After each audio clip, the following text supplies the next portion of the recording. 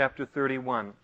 Well, this is going great for Jacob, but the sons of Laban are not excited about what is happening, because they are watching their father's flock dwindle down and Jacob's flock get bigger and bigger. And it's happening because of what God is doing, not because of what Jacob is doing here.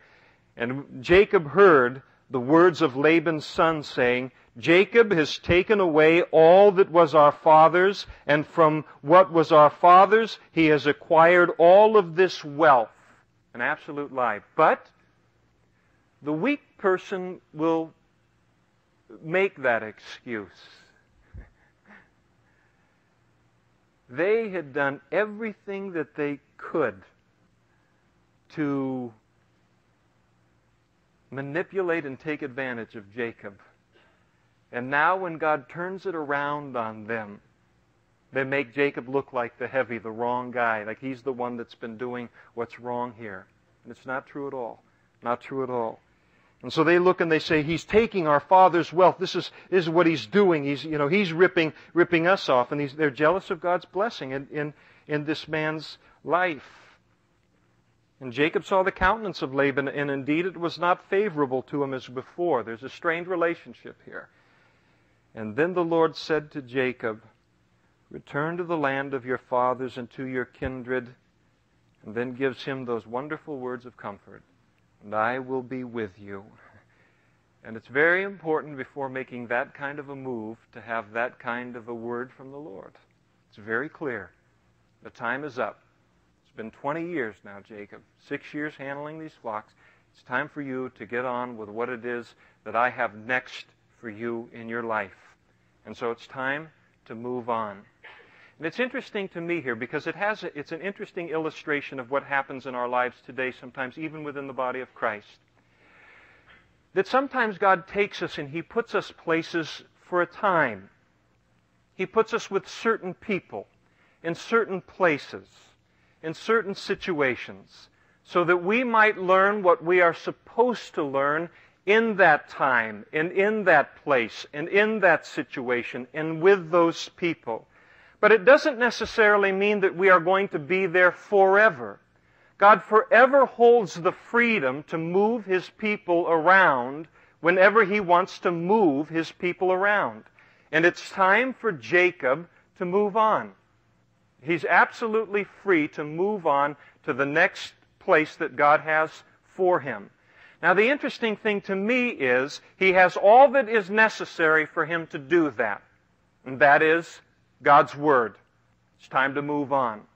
But he's going to, in the following verses, get his wives together, and then he's going to kind of have a confab, and he's going to tear down the situation that he's leaving in order to justify leaving it. And there's no need for it. Because he's not leaving because the situation is bad. He's leaving because God has told him to leave. And how many times in the body of Christ I have seen people leave churches. And they leave the church, simply whatever church, and come here or leave here to go someplace else. For the simple reason that God has said, where you are, you've learned what I want you to learn there, and now I have created a dissatisfaction in your heart. I've heated things up around your life, not to just singly make you miserable, but so that you would be open to leaving. And now I give you direction. I want you to move from here, and I want you to move over to here. And God must always be free to do that in all of our lives in the body of Christ. Always free to do that. But when He does that, and if He does that, I don't need to tear down what I'm leaving. I just need to say, this is what the Lord has told me to do. And I know to do what the Lord has told me to do. There's a beautiful picture here. Beautiful picture. Guilt-free. We ought to be always guilt-free in listening to God and obeying God.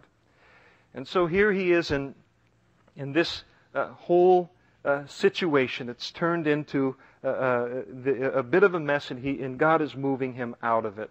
And then the Lord said to Jacob, again, verse 3, return And so Jacob sent, and he called Rachel and Leah to the field to his flock. So he calls them off. He's going immediate obedience. And he said to them, I see that your father's countenance, that it is not favorable towards me as before, but the God of my father has been with me. And that is a great encapsulation of this chapter, by the way, but God. We see it over and over and over again. Now, let me say one other thing before we proceed in this chapter. This chapter is a wonderful chapter in terms of instruction on interpersonal relationships. And it is wonderful instruction on how to deal with difficult people. Now, there's not a difficult person in this room. I understand you and I are not difficult people. But there's an awful lot of those difficult people out there, aren't there? So we need to know how to deal with them. But there are difficult people. There are Labans out there. And again, there are manipulators out there. You ever known a manipulator? Oh, yes, they're there. They're out there. And we've all got a little bit of that inside of us.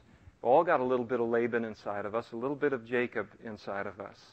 And so we get great, great instruction in this particular passage on how to deal with these kinds of situations. And so he takes and he says, but God, the God of my father, has been with me. And you know that with all my might, this man had a work ethic. I have served your father, yet your father has deceived me and changed my wages 10 times, but God did not allow him to hurt me. And if he said thus, the speckled shall be your wages, then all of the flocks bore speckled. And if he said thus, the streaked shall be your wages, then all of the flocks were streaked. And so God, now he realizes it, wasn't his great and crafty, study of, all of this, gene pool and all this kind of stuff. He says, so God has taken away the livestock of your father and given them to me. He gives God all of the credit here. And it happened at the time when the flocks conceived that I lifted up my eyes and saw in a dream, and behold, the rams which leaped upon the flocks were streaked and speckled and gray-spotted. And then the angel of the Lord spoke to me in a dream, saying, Jacob. And I said, here I am. And he said, lift up your eyes now and see, all of the rams which leap on the flocks are streaked and speckled and gray-spotted. For I have seen all that Laban is doing for you. No, he's doing to you. I've seen it. You're my son. I see what's going on. And what God gives him a dream of what God is doing. And this is why the Bible teaches that we must be very careful not to just take what we see in the natural into account, but that which is unseen. And there's so much going on in the unseen realm. When God makes a promise, He will do whatever is necessary, and He's very frequently He doesn't clear it through me. And I find out subsequently that He's been doing this. But He gives Jacob a flash in terms of what's happening. Here's Jacob with this whole flock of solid-colored animals. And then yet as Jacob is dreaming, how in the world am I going to get a speckled animal out of this flock? God begins to show him what God was doing even in the solid-colored animals. He made what they were about speckled. He made their gene pool where that was the dominant thing. And so He just took over the whole system. So it didn't matter what was there and what was happening and what was seen. God was going to be true to His Word. And He was true to His Word. And I am the God of Bethel. Now, you remember me 20 years ago, Jacob, where you anointed the pillar and where you made a vow to me, such as it was? Now arise and get out of this land and return to the land of your kindred. And then Rachel and Leah answered and said to him, is there any portion or inheritance for us in our father's house? You're right, he's been a crumb. And are we not considered strangers by him? For he sold us and has completely consumed our money. And he did. And Jacob had worked hard in order to provide a dowry for them. And a dowry was simply alimony in advance. So that if your husband dumped you, you already had the money. You already had the house. You already had whatever. I mean, the women had very few rights in those days.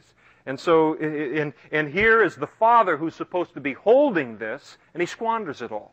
He squandered it, and they took note of it. But they also understood what was happening there. For all of these riches, verse 16, which God has taken from our father, are really ours and our children's. Now then, whatever God has said to you, do it. That is maybe the greatest advice in the whole Bible. And you know what, ladies? It is wonderful to hear it from a wife. Even when it means pulling up roots and making the changes and all of these things, when a wife will stand by a man and say, well, whatever God has told you, you go ahead and do that. What that produces in a man, a millennium of nagging will never produce. And so it is wonderful, that kind of encouragement from a wife.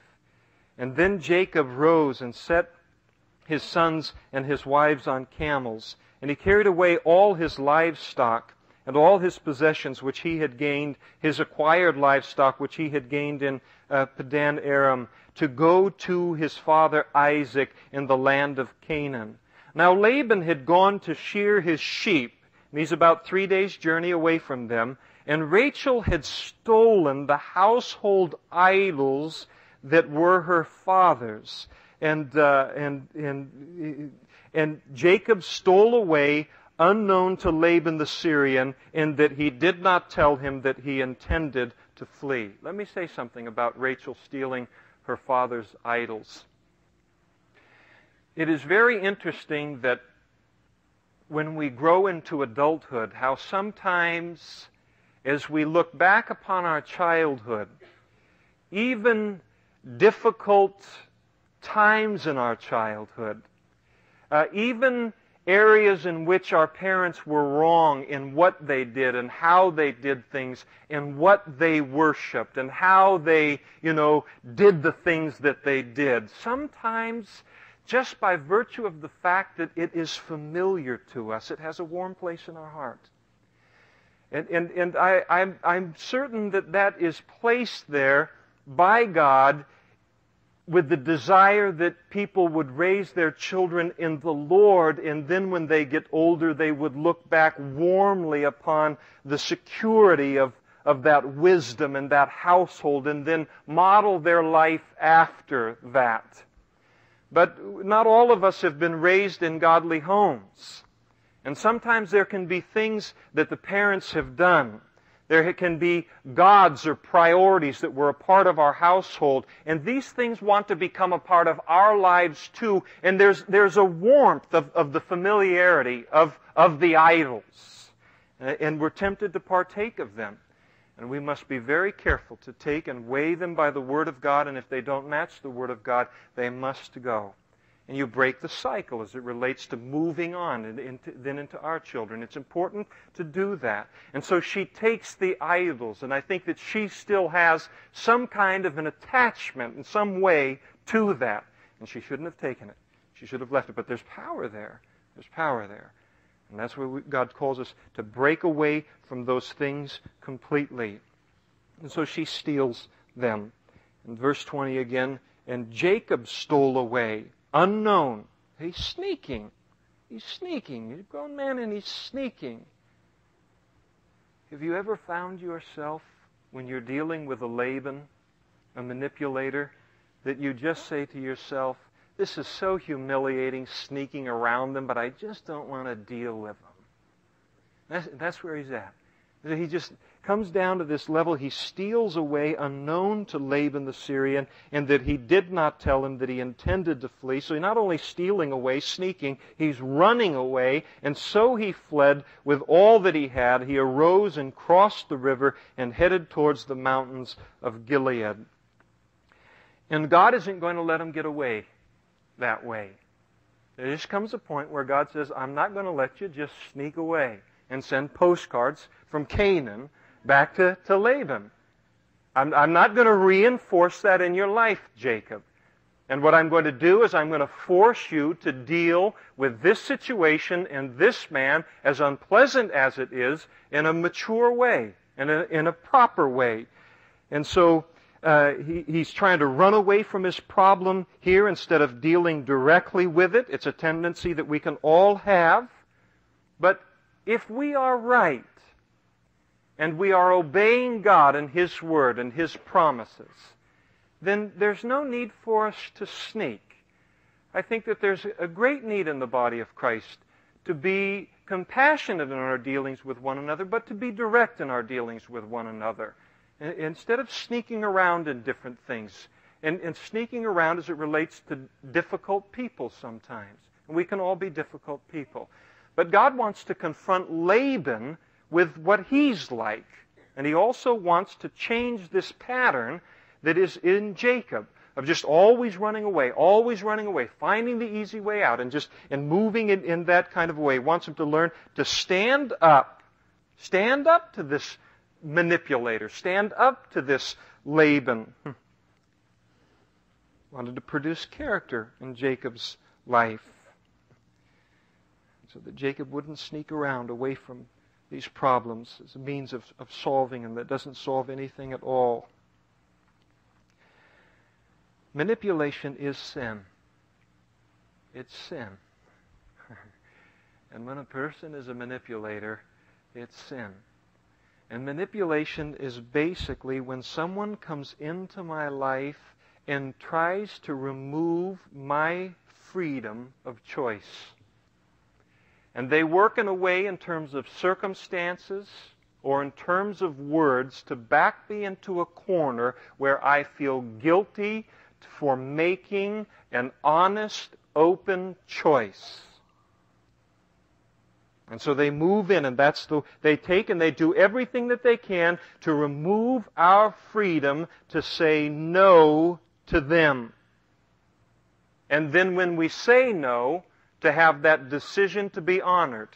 You ever had these people phone you to sell you something at dinner time? Oh, they've made me mad at times.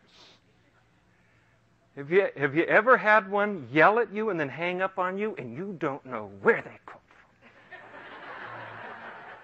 from? You don't know who they... by the time I've hung that phone up, I've got the yellow pages and what was the name of that business? I'm telling you, it got me so mad. How do you get my gun? That's why I don't have a gun. But we've had them where they've just been as rude as can be. And they come in, hi, Mr. Kyle, can I just have a moment of your time? We're offering you the world tonight. And for, a mere $40 per year.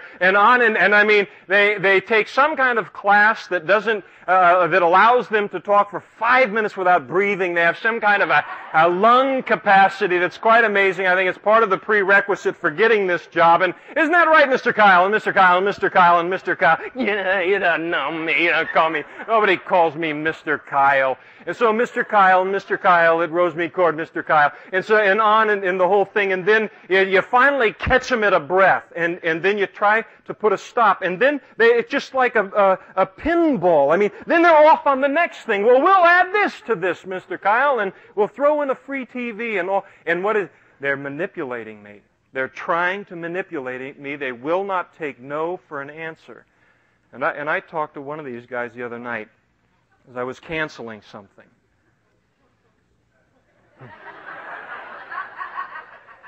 When I signed up for it, they told me that I could cancel with a simple phone call. And I'm a wiser man than that. I know better than, but I did it. And so they call, and I'm just trying, and he's turning and offering more, and we'll give you the state of California. I don't want the state of California. I want Arizona. That's where everybody's moving, or Idaho, Montana. And all, just in everything, and then the guy goes on, and I said, I am trying to be nice to you. And I'm trying to be very diplomatic with you, but you told me that I could make a choice, and if I didn't want it, I could simply tell you that I didn't want it, and you would honor that choice. He was very mad. And hung up on me. It's manipulation. Now, that's the extreme. The more subtle ones are the ones that are even more difficult. When they're not on the phone, they're in your family. Or they're a neighbor, they're a classmate, or a coworker, or something like that. I think that Gail Irwin has the greatest response. By the way, if you deal with manipulation and you have never seen Gail Irwin's video on dealing with manipulators, it is the classic. It is the classic on that.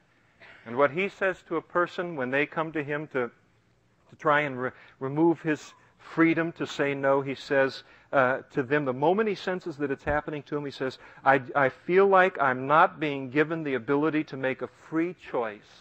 And thus I must tell you no.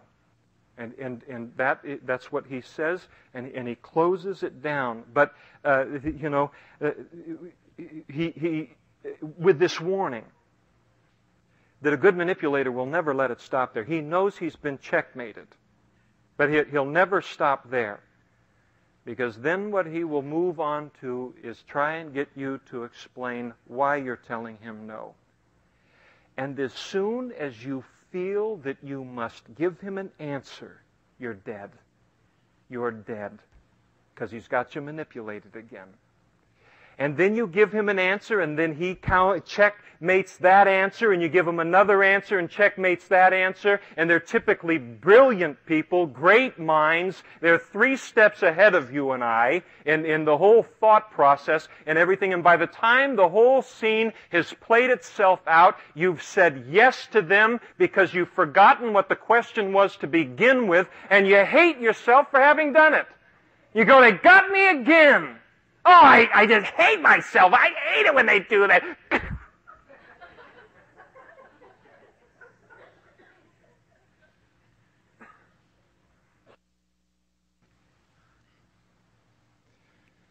And God takes with Jacob, and he's going to make him face his manipulator, so that he will then be able to, the rest of his life, deal with those who attempt to manipulate him.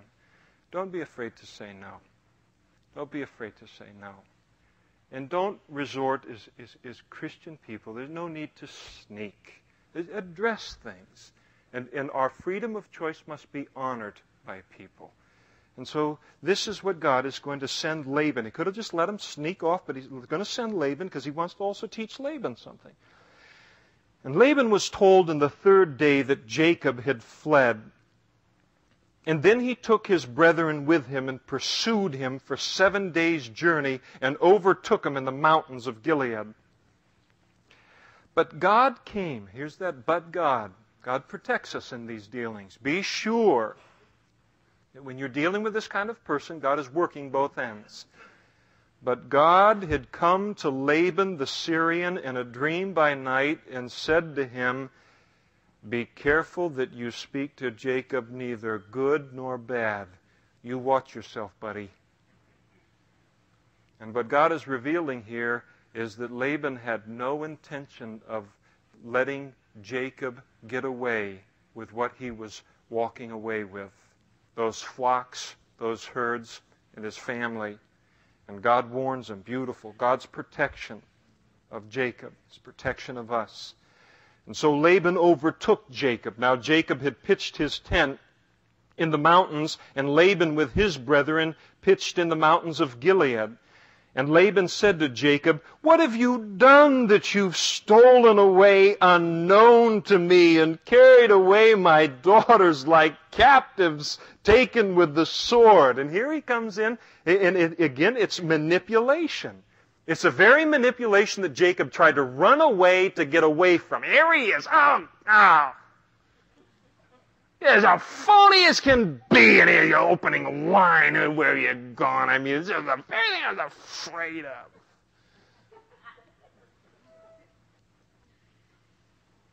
Because what has Laban done? What every manipulator will do. The incredible capacity of turning everything around on you. Everything around on you. Why did you flee away secretly and steal from me and not tell me? Did he really steal from him? For I might have sent you away with joy and songs with timbrel and harp. I hope you're feeling bad. I tell you. It's just, heaping. And you did not allow me to kiss my sons and my daughters. And now you've done foolishly in so doing, and it's in my power to do you harm. Not true. But the God of your father spoke to me last night, saying, be careful that you speak to Jacob neither good nor bad. And so he had come to do him harm. And since he'd been foiled in that, now he gropes for a reason for chasing him out there. And so he says to him, and now you have surely gone because you greatly long for your father's house. But why did you steal my gods? That is one of the most pathetic sentences in the whole Bible. You went and ripped off my God. Well, what kind of a God can you rip off? Oh, you went and took the little guy. That's no God. That's a good luck charm. So this is what, and the guy doesn't even know what he's saying. It's absolutely pathetic. You went and stole my God. Ran away with him. I had to put him on a milk cart, and I was going to get him out here and find the guy, the little guy here. To put him.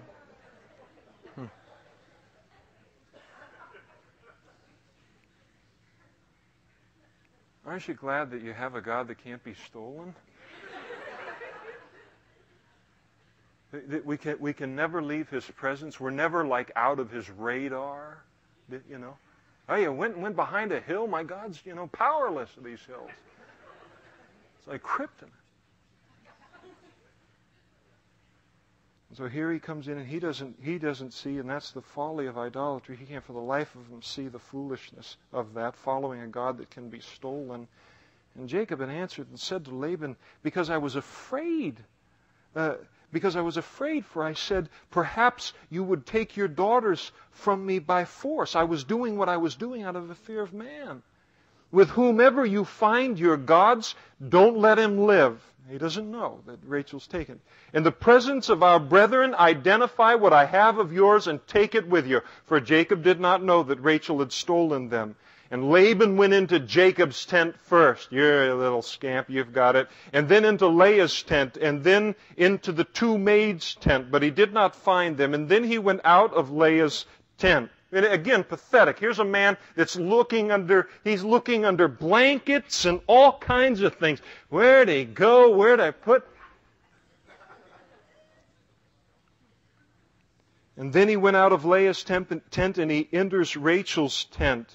Now Rachel had taken the household idols and put them in the camel's saddle and sat on them. And Laban searched all about the tent, but did not find them. And she said to her father, and you can tell that he is her father at this point, let it not displease my Lord that I cannot rise before you, for the manner of woman is with me. And he searched, but did not find the household idols. And then Jacob was angry, and he rebuked Laban. Now Jacob is finally going to stand up to Laban. And he stands up to him in anger. And we know better than to deal with these situations in anger. That's the flesh. Doesn't work the righteousness of God. Why does Jacob stand up in anger at this particular point? Because he's waited 20 years to deal with a situation.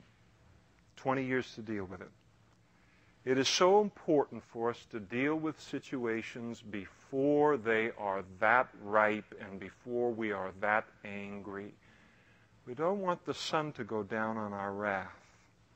These things are to be dealt with immediately and swiftly while they're smaller.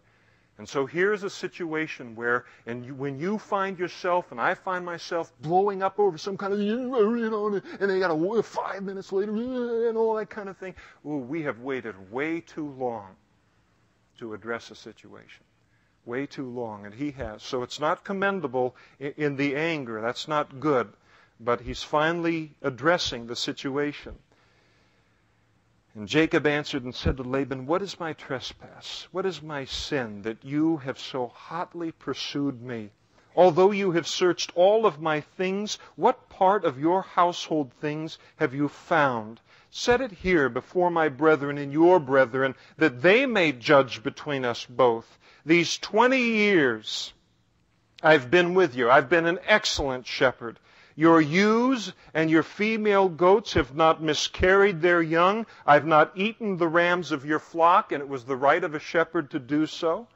And that which was torn by the beasts I didn't bring to you, I bore the loss of it. And you required it from my hand, whether it was stolen by day or stolen by night. You made me bear all of the losses. And there I was, in the day the drought consumed me, and the frost by night, and my sleep departed from my eyes. And thus I have been in your house 20 years. I served you 14 years for your 2 daughters, and 6 years for your flock, and you have changed my wages 10 times, and unless the God of my father, the God of Abraham, and the fear of Isaac, who was the fear of Isaac? Jehovah, had been with me, surely now you would have sent me away empty-handed. God has seen my affliction and the labor of my hands and rebuked you last night.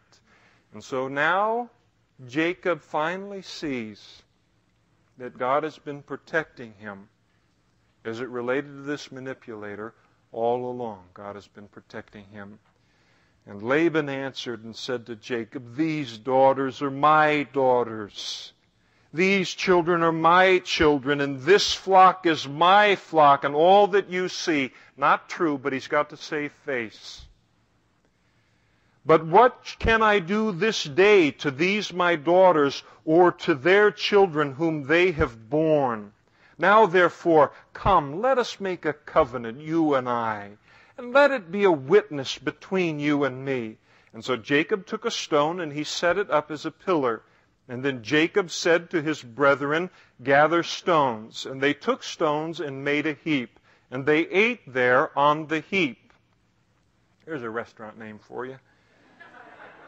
And Laban called it this in the Aramaic. And Jacob called it Gilead, far easier, in the Hebrew. And they call this pile of stones the heap of witness, or the heap of testimony. And Laban said, this heap is a witness between you and me this day. Therefore the name was called Gilead. Also Mizpah, which means watch. Now, maybe you have, and I don't want to bum you out as it relates to your jewelry collection. But if you've ever had what's called a Mizpah ring given to you, or a Mizpah necklace, it's one of those necklaces where you got like a round circle and it's broken in half, and then one partner gets the one piece and the other partner gets the other piece. So that when, the boyfriend and the girlfriend get together or whatever, and then the 2 pieces are put together, then they're one. And so it's called a Mizpah ring. And it's very wonderful in terms of that concept, but its biblical basis is a little more hostile than that. A little more suspicious. And they call it Mizpah, they call it watch, because Laban is saying, I don't trust you, buddy. And so I ask that God would watch you. And Jacob says, I don't trust you, and so I'm going to ask God to watch you. Now, hopefully our Mizpah rings aren't with that kind of a tone. That'd make for, kind of a hostile, more hostile than we like our marriage relationships and engagement relationships to be. And so, because he said, may the Lord watch you, since I can't, between you and me, when we are absent from one another. And if you afflict my daughters, he has a high opinion of Jacob, or if you take other wives besides my daughters, although no man is with us, see, God is witness between you and me. And then Laban said to Jacob, here is this heap, and here is this pillar, which I have placed between you and me. And now they're going to make a clean break from one another. There's nothing wrong when God works things in our lives that produce a clean break from certain people. Now make sure that he produces that break, but there's nothing to feel guilty about when a break is occurring and of necessity. And that's the case here. And so they're creating a break. This heap is a witness, and this pillar is a witness, that I will not pass beyond this heap to you, and you will not pass beyond this heap and this pillar to me for harm. And the God of Abraham, the God of Nahor, and the God of their father judge between us. And Jacob swore by the fear of his father Isaac. And then Jacob offered a sacrifice on the mountain and called his brethren to eat. And they ate bread and stayed all night on the mountain. And early in the morning Laban arose and kissed his sons and daughters and blessed them. And then Laban departed and returned to his place. And so the split occurs. And we'll pick it up in chapter 32 next week.